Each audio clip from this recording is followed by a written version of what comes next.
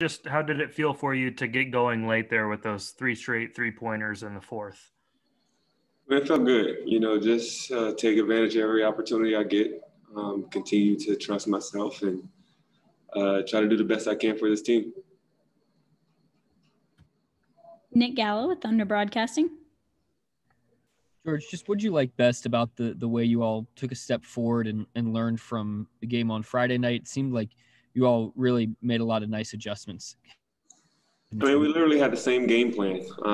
We just told the guys we had to play with more attitude, more effort, and more togetherness. And I think, every guy stepped up, brought their best out, and tried to just compete on every possession of the game.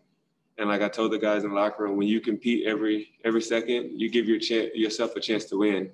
We're not, promised to win them all, but we are promised to compete at a high level and do the best we can. Paris Lawson with OKCThunder.com. Yeah, George, one of the constants for this group this season has been the spark of that second unit, and they came in and gave you guys a big boost again tonight. You had a guy like Hami who was kind of all over the floor, able to make plays for you guys. How valuable is that for you guys to have a group that is so locked in, seems like every game? I mean, we have a great group of guys that, maybe not starting, you can go down the list from a guy like Jaime or a guy like K. Rich, Justin Jackson, Poku, Teo, Muskie. I can go down the list and name all the guys who can contribute at a high level. So we expect them to come in and give us that burst, and they've been doing a fine job, since the start of the season, coming in and imposing their will. Young Masuk with ESPN.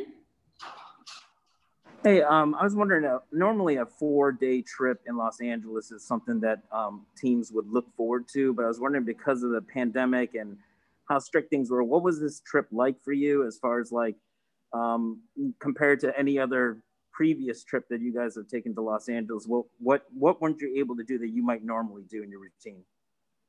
I mean, that's hard to say. I'm not going to really try to comment on the pandemic, because every time I do, it gets taken out of context. So we're just grateful to play this game of basketball. We're grateful for our health, and just, worry about the game. That's it.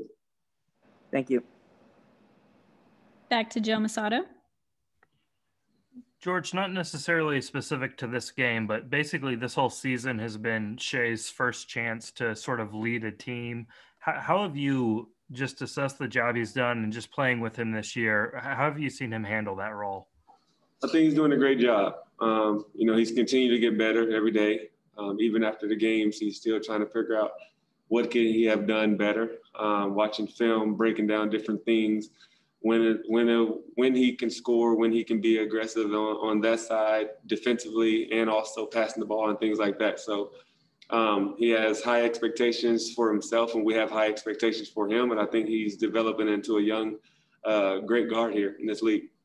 Thanks. And just one more thing. I don't know if you may have hurt your hand late in the game, but saw you talk to trainers. Is everything okay there? Oh, yeah, I'm good. Okay, thanks. Yeah, y'all want Shay? Wrap it up. Thanks, George. Shay's coming. Shay's right here, the GOAT. Oh, my God.